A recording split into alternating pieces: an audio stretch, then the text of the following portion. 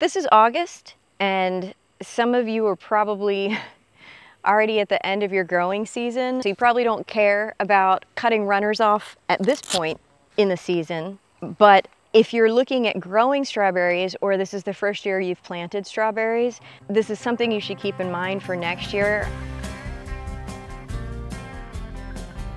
Hey y'all, I'm Renee, and welcome to Tater Town. I want to talk with you today about strawberry runners, or stolons. This is how a strawberry plant basically continues to reproduce. And what happens is, this is your mother plant, and it sends out a runner, and you get a daughter plant, and when it roots, it'll send out another generation. But you may be asking, well, what do I do with these runners? Do I keep them? Do I cut them? Can I cut them? What's the point? First reason you would want to trim back your stolons is you want to allow that plant to have enough energy to grow, especially that first year after planting, and to create an abundant crop with large berries. The best way to do this is go ahead and cut most of your runners and only let a few of them survive. Remember, they're also sometimes called suckers because they are taking energy from the mother plant. So energy that is going to create the second plant is being taken away from your crop of strawberries. You'll still get strawberries, but they may not be very big fruit, or you may not get an abundant crop if you have like 6 or 7 runners, suckers, coming off the mother plant. Once these take root, you can see that it's already starting to root. And what that looked like before it got to this point was this. It will find a place, settle down, and start to root. This one here has already rooted. I'm going to go ahead and cut it away from the mother because it doesn't need to get any more energy from the mother to survive. I don't really want a third generation, so I'm going to cut that one off and just keep this one. The cool thing is, if you wanted to do it before it roots, say this isn't rooted yet, but you want to plant it somewhere else in a totally different area, you can get yourself a little pile of dirt or a little planter, put it in there, stake it down with something, and wait for it to root.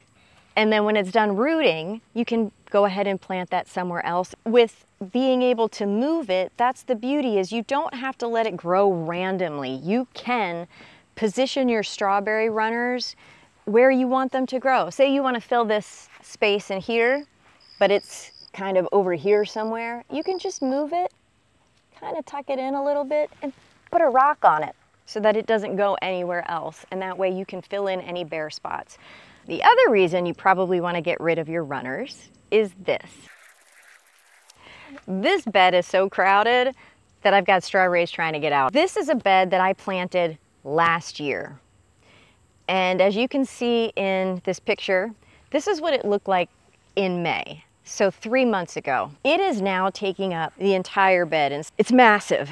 I have all of these runners because I was lazy this year and I didn't keep up with getting rid of them. So now I need to come in and I need to get rid of all of these runners, because even if you have an entire acre dedicated to strawberries, you don't want them to be too crowded because it's going to affect the fruit production and the health and quality of the plant. Earlier this year I realized that as I was working in the bed, I have an allergy to the strawberry plants.